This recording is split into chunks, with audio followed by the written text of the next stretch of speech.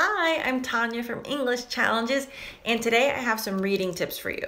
So if you saw my last post, my recommendation for this week is Dan Brown's Origin. Now I have a few tips for you since we have this wonderful coronavirus, total sarcasm, but it does allow some of you to be at home more. Now whether you're reading in English or in your native language, I want you to use it to improve your English. So some of you might not like to read in English. Maybe you don't have access to books. Maybe you just kind of don't feel like it, which is totally fine. But there is a way to use reading in any language to improve your English. Okay, so for example, the book Origin, if you're reading it in English, wonderful, you're absorbing the vocabulary, and you know my number one tip. If it's in English, get the audiobook and the digital or physical book. So, well, right now, if you don't have, delivery because of the virus, get the digital book. And the cool thing is when you have the audio with the Kindle or the digital, whatever form you use, it highlights as it reads. So this helps you read more fluidly and start training your brain to understand for context. And it also makes you read a little faster, which means it doesn't feel boring. So that would be my number one tip. So the audiobook with the book. Next thing is create a moment, create a world, more so than a moment. So whether you're reading a book in English or in your native language, find resources in English. Go on YouTube, find interviews with the author talking about the book. Find videos about the city that the book is set in. So you kind of travel through it. If it's got any food, find the recipe for some food mentioned and cook it. So create this world around the book that you're reading. Now, if you want an example of this, I just posted a blog, so EnglishChallenges.com/blog.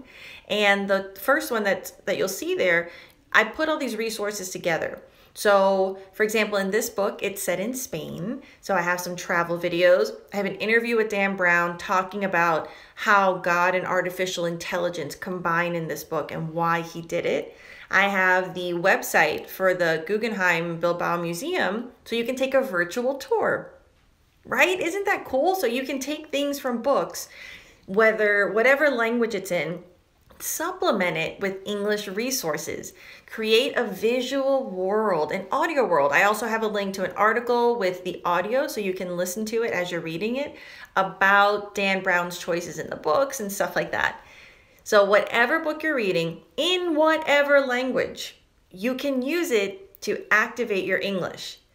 Now, the final tip, the biggest one, is whatever language you're reading in, whenever you stop reading, so let's say you read 1 chapter, 5, 20, whatever, record yourself talking about those chapters. So do the 1-minute challenge. Set the timer for 1 minute and talk about whatever you've read. And if you do that several times, and depending on how long it takes you to read the book, you're activating everything that you're learning. So if you're reading in English, then you have the vocabulary you can pull from. If you're reading in your native language or in a different language and you don't know what the word is in English, then you just Google it, look it up while you're talking about it. Now, the trick to really activating the language and maximizing this experience, when you're recording yourself, try to talk about the book. So try to talk about what you liked, maybe what you thought. Ask questions out loud. Don't report about the book because that will put you in a very academic English mode. And you want to activate your real life English. So pretend that you're talking to someone and say, oh my God, in these chapters that I just read, Robert Langdon, da-da-da-da-da. Relax your shoulders, use casual language, use your hands if that's something that you do. And then look at the recording when you're finished the 1 minute and look to see if your facial expression and your body language match the topic, your enthusiasm, your confusion, like whatever it is. This will help you develop really, really amazing advanced communication skills because it's not just what we say. Sure, if you want to listen to see if you made any preposition mistakes or sentence structure, but more than anything, how did you actually communicate? And that's more than just the language. Okay, so I hope those tips helped. If you want to read Origin with me, so I'm reading it right now with a student, get the book and go get the blog post. Look at all the resources. Remember, create the world. For example, this book is set in I think 4 cities in Spain. So go the next level. Look up a recipe for paella or Spanish rice or something cool and cook it, and then learn about what music they play in those regions and listen to it. Like, this is where you can create moments, especially right now when things are kind of crazy, if you live in an area affected by the coronavirus, or any point in your life, to create this other universe, this escape, where you make reading your passion, something that you want. And again, this is an effective method whether you're reading in English or your native language. If you're not ready to read a full book in English, it's okay, don't. But do everything else in English, and you'll see that your communication skills and your thought and your vocabulary, everything will grow and develop in a really organic way.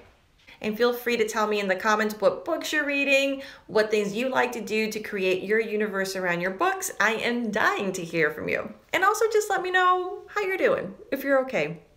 Bye.